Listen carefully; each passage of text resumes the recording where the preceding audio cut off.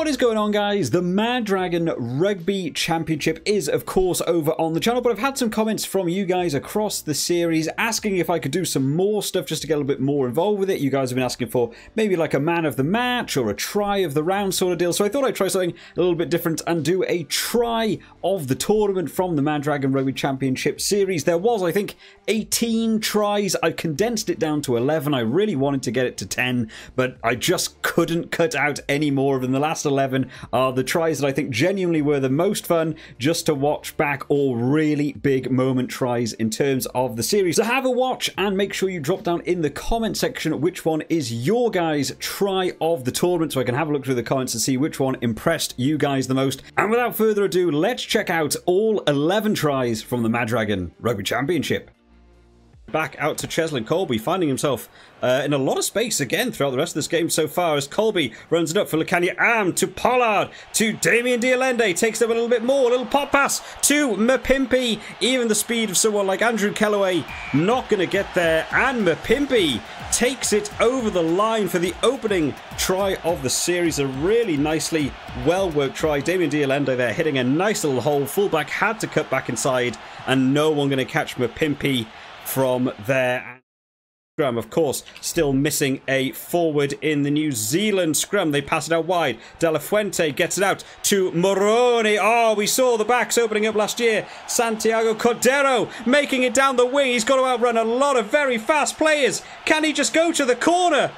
Oh, he just about scores. He nearly was so happy with this achievement. He nearly jumped over the dead ball line.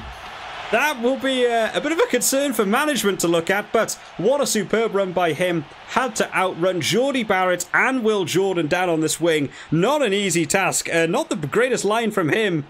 Just about got the ball down.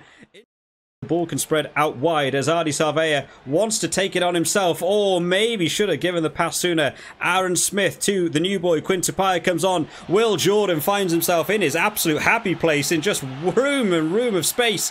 Can the South African defence get back? They managed to get 2 tackles, but it's not enough to stop Will Jordan out on that wing. I did think that Andre Pollard actually managed to get back for that one, but just a bit of a slip tackle. He's a hard man to stop. He's an incredibly fast player. Will Jordan out on that wing. And Cheslin Colby managing to seal out on a second tackle, but not enough. Sorry, it was Willie LaRue who didn't manage to get that initial tackle. Apologies to Pollard there for saying he missed that one. Right.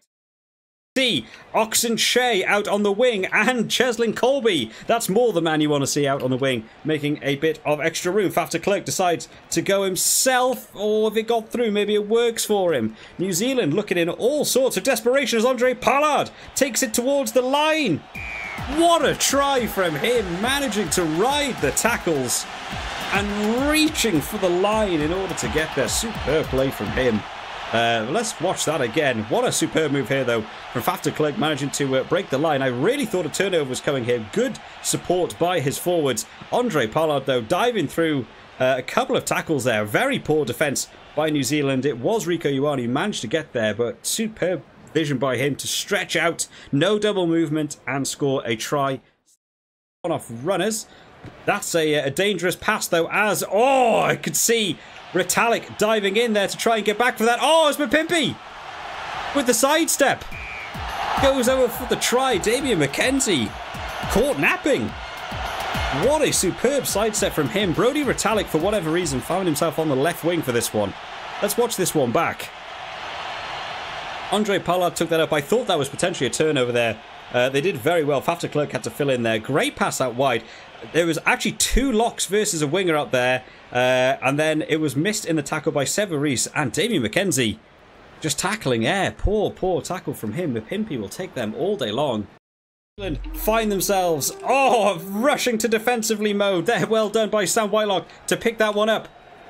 Will Jordan thinks he sees some room down the wing. What's happened? Oh my goodness. It's all gone wrong for South Africa.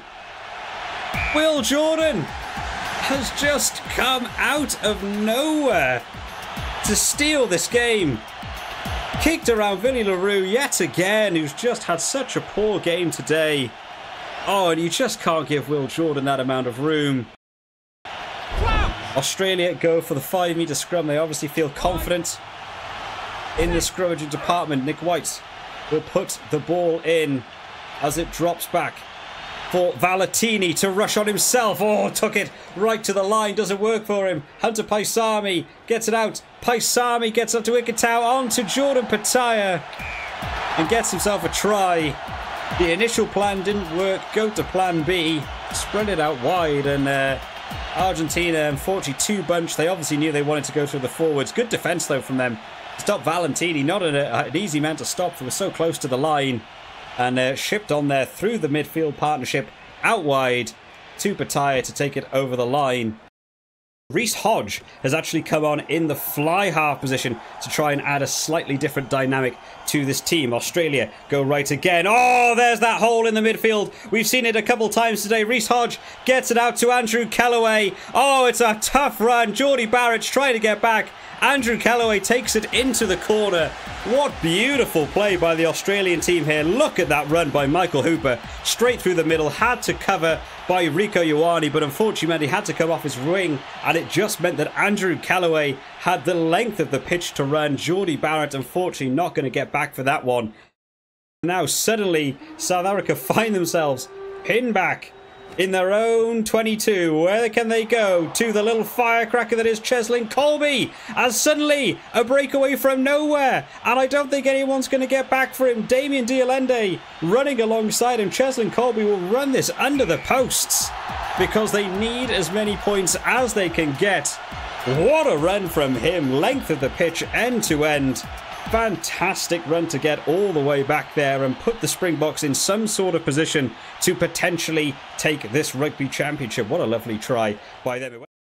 They don't want another yellow card and lose the man for the rest of the game. And also Cobus Reinach has come on at scrum half instead of Faf de Klerk as Mapimpi goes for a lovely up and under. Oh, what a great catch by Mapimpi. What a start. The Springboks would want the halftime team talk obviously coming in for them here. Mapimpi with the run. The fullback getting back across, but a lovely up and under. Kept his eyes on the ball. Superb catch from him. And running it under. Andre Pollard was running alongside him, wondering if he could take some credit for that. Who manages to get it? Quagga Smith collects. Reinach gets it to Cheslin Colby's moved in towards the fly half position to Pollard to pass it out wide. To Mapimpi, cuts back inside. Little pass inside to Damien Diolende. He's going to run it all the way. It's another beautiful try. The Springboks have struggled so much with going through the phase play, but these breakaway runs, Argentina just do not seem to be able to keep the South African backs in check at all. What a lovely pass from Mapimpi back inside to Damien Diolende.